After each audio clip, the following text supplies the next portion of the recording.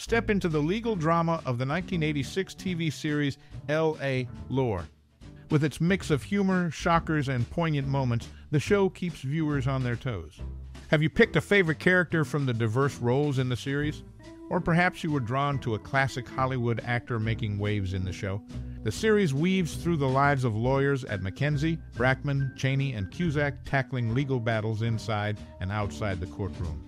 Now, who's your standout character, and did a particular Hollywood veteran steal the spotlight for you? As you reminisce about the show, share your most cherished memory or personal experience tied to it in the comments below. There's a trove of funny, shocking, and sad facts waiting to unfold in this legal roller coaster. Keep watching. What's your favorite role? Any classic Hollywood actor stand out? And of course, share your cherished L.A. lore memories below. We can't wait to hear your tales. Diligently followed, L.A. Lore secured a significant position in NBC's lineup, notably occupying the coveted 10 Eastern 9 Central slot on Thursdays during its enduring run. Emerging as a stalwart of must-see Thursday from its second season onward, the series delved into the professional and, to varying extents, personal aspects of the Los Angeles law firm of McKenzie, Brackman, and by its third season, Becker. Featuring prominent figures like Harry Hamlin and Susan Day initially, the show evolved to showcase an ensemble cast, including Jimmy Smits, Corbin Bernsen, Blair Underwood, Larry Drake, Alan Rachins, John Spencer, and Richard Dysart. The narrative unfolded through a rich tapestry of characters, with storylines tackling a diverse array of contemporary issues and legal cases ranging from the absurd to the somber within a single episode. Despite encountering darker turns around its fifth season and experiencing shifts in the cast, the show maintained a commendable balance, leaving a lasting impression. It has been a few years since revisiting an episode, yet the prospect of stumbling upon one during cable reruns feels familiar. The collaborative efforts of creator Stephen Bochco and co-producer writer David Kelly resulted in a well-received television offering, remembered fondly by this viewer. While the inclination to purchase DVDs may not be immediate, the openness to watching an episode if encountered remains. In essence, L.A. Lore, with its dynamic storytelling and memorable characters, has left an enduring mark in the landscape of television. Douglas Brackman, Jr., a key figure at the law firm in focus, displayed a portrait of his father in his office. Interestingly, this portrait depicted Rachins' own father, adding a personal touch to the character's background. Throughout the series, the legal professionals at McKenzie Brackman faced their fair share of legal troubles. Almost every partner or associate experienced an arrest at some point during the show's run, injecting a dose of realism into the portrayal of the legal world. In the opening credits, the license plate, a subtle yet notable detail, underwent a change. Initially affixed to the rear of a Jaguar for the first 7 seasons, it later adorned a Bentley Continental R in the final season. This shift aligned with the storyline as Arnie Becker contemplated acquiring the prestigious vehicle, which eventually became a gift in a later episode.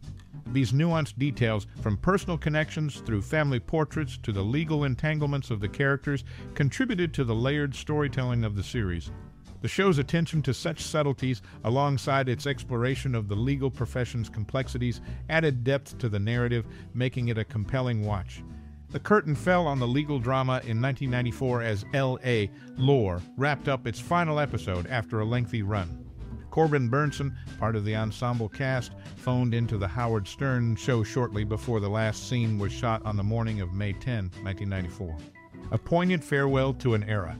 In a revealing Emmy TV Legends interview, David E. Kelly disclosed the reasoning behind killing off Rosalind Shays.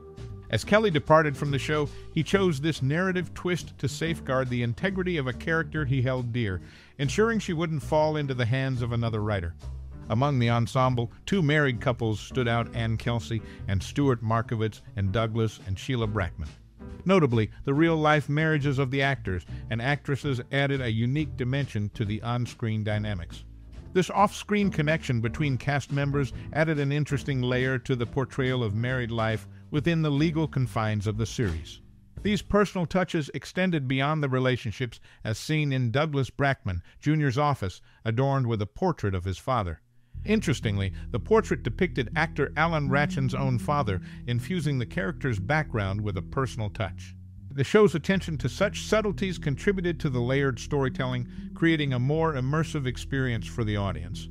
From legal entanglements to personal connections, the series showcased a realistic portrayal of the legal world.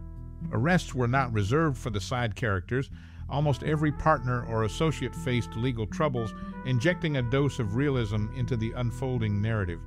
Nuanced details further enriched the viewing experience, such as the subtle shift in the license plate's placement on different luxury cars throughout the seasons.